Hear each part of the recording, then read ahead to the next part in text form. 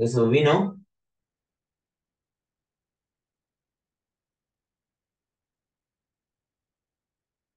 vector A dot vector B is equals to magnitude of vector A, magnitude of vector B, cos theta. Okay. So figure will be like this. So this is vector A, this is vector B, and theta is the angle between vector A and vector B. Okay. So where theta is the angle between vector A and vector B. So I hope यहाँ समय के problem छैन होला है. That is the angle between vector A and vector B. Okay, so now at first we are doing condition of perpendicularity, or it is also called orthogonal.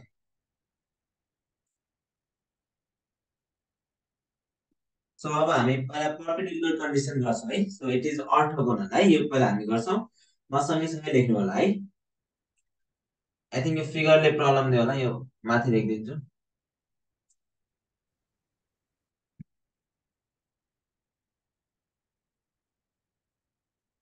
This is theta. Okay, so now the perpendicular condition. Okay, here theta equals to 90 degree. So theta equals to 90 degree. So here vector A and vector B are perpendicular to each other. Okay, here vector A and vector B are perpendicular to each other. So in this case, here vector A dot vector B equals to magnitude of vector A, magnitude of vector B, cos 90 degree. Okay, so this will be vector A, vector B, cos 90 degree means 0. So यो भनेको 0 हुन्छ, right? So vector A dot vector B equals to 0. So यहाँ के problem छैन होला है. So vector A dot vector B 0 हुन्छ भने they are perpendicular. They are what? Perpendicular. So I hope यहाँ के प्रब्लम छैन होला है. So if the dot product of the vector is 0, then they are perpendicular. Okay, they are perpendicular.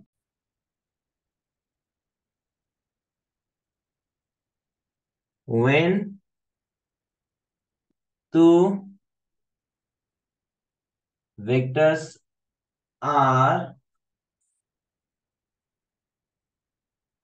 parallel to each other.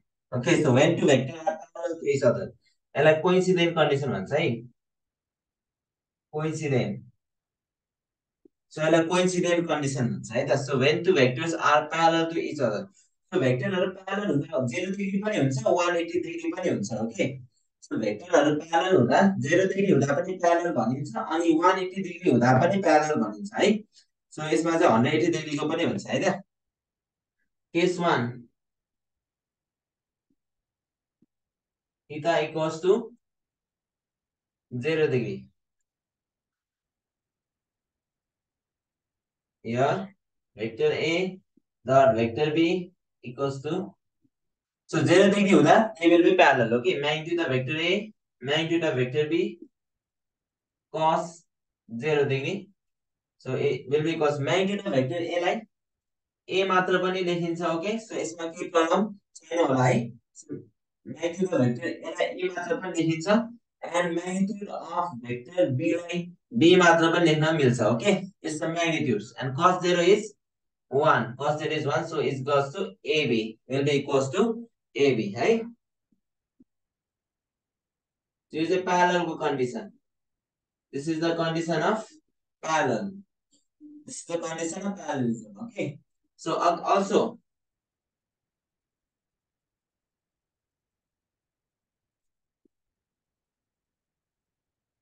दुईटा vector बिचमा 180 डिग्रीको angle छ भने पनि दे आर प्यारलल हो के दुईटा भेक्टर बिचमा 180 डिग्रीको एंगल छ भने पनि दे आर प्यारलल सो यो केसमा चाहिँ के हुन्छ त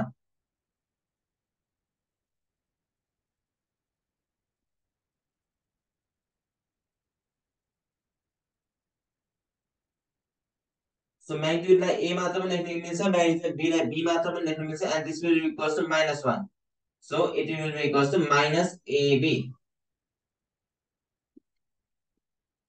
सो यो पनि प्यारललिजमकै कन्डिसन हो है सो 180 डिग्री हुँदा पनि they are parallel okay so 180 degree हुँदा पनि दे आर प्यारलल है so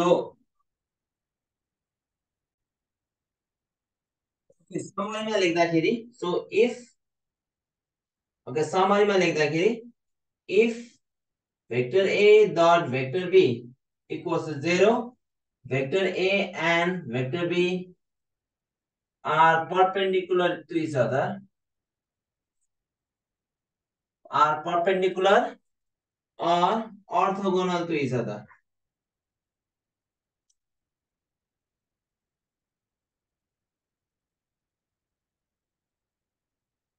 okay so similarly if vector a dot vector b equals to plus minus ab so ab भए पनि हुन्छ minus ab भए पनि हुन्छ then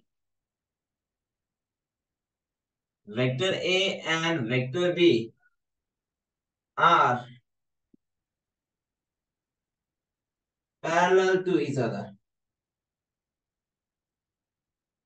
okay so this is the summary okay हामीले अघि भर्खर जुन गर्यौ त्यसको summary हो okay vector a र vector b को भ्यालु 0 हुन्छ भने they are parallel plus ab or minus ab हुन्छ भने they are a vector a र vector b को भ्यालु 0 हुन्छ भने they are perpendicular or plus minus ab हुन्छ भने they are parallel okay okay so question is saying vector a and vector b are given then show that vector a is parallel to vector b so हामी normal procedure गर्दै गर्छौं so हिजो गरे जस्तै so vector a is 2 4 यसलाई कोलम फर्ममा लेख्दा 2 4 लेख्न सकिन्छ ओके सो एनी प्रब्लम छैन होला यसमा similarly vector b equals to 4 8 so यसलाई नर्मल फर्ममा लेख्दा 4 8 लेख्न सकिन्छ कोलम भेक्टरको फर्ममा लेख्दा सो यसमा कुनै प्रब्लम छैन होला right so now we know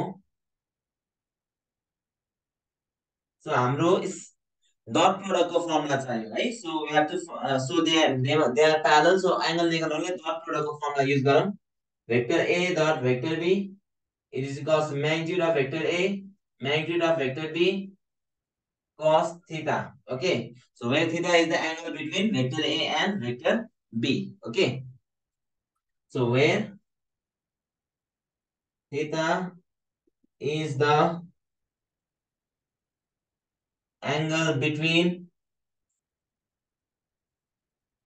vector a and vector b okay so अब cos theta हामीलाई एंगल चाहिएको छ so cos theta को भ्यालु लेखौं कति हुन्छ त vector a dot vector b right यो उता जाँदा डिवाइडमा आन्छ सो vector a को म्याग्निट्युड vector b को म्याग्निट्युड है त यो उता जाँदा डिवाइडमा आन्छ सो यति भयो so let's find out vector a र vector b vector a र vector b कति हुन्छ त माथिको इन्टु माथिको राइट सो 2 into 4 प्लस तलको इन्टु तलको 4 into 8 so हिजो भर्खर पनि यो गरेको थियो right so similarly divide by what is the magnitude of vector a त x component को स्क्वायर प्लस y component को स्क्वायर राइट सो कति हुन्छ त रुट अन्डर 2 को स्क्वायर प्लस 4 को स्क्वायर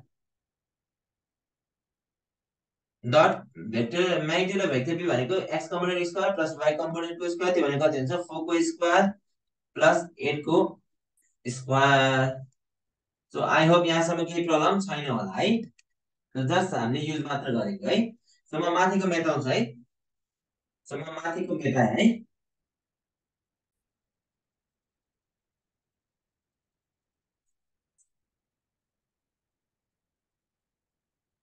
सो यो गर्दा कति हुन्छ त r cos theta equals to so 2 into 4 is 8 8 plus 4 into 8 is 32 8 plus 32 is 40 divide by यो भनेको कति हुन्छ रुट अन्डर 2 को स्क्वायर इज 4 4 को स्क्वायर इज 16. Right? 2 को square is 4. 4 को square is 16. That means 16 plus 4, 20. Dot, you want 4 को square is 16. 8 को square is 64. That means it will be root under 80. Okay, so यहाँ सबै प्रब्लम छैन होला है. Okay, so कति हुन्छ त? Or cos theta equals to 40 divided by root under 20 means 2 root under 5 dot root under 80. Root under 80 भनेको चाहिँ कति हुन्छ त? 4 root under 5. Okay, so this will be equals to 40 divided by 2 into 4, 8 into root 5 into root 5, 5. Okay, so this will be 40 by 40 equals to 1. Okay, so 40 by 40 is equals to 1. Okay, so यो हाम्रो कति हुन्छ त? हाम्रो cos theta 1 आयो. So हाम्रो cos theta equals to 1 भनेको कति हुन्छ त? Cos 0 degree. So therefore theta equals to 0 degree. Okay, so A र B को बीचमा एंगल 0 degree आयो. So vector A and vector B are parallel. Okay, so यसमा के प्रब्लम छैन होला. So 0 degree एंगल आयो, so parallel.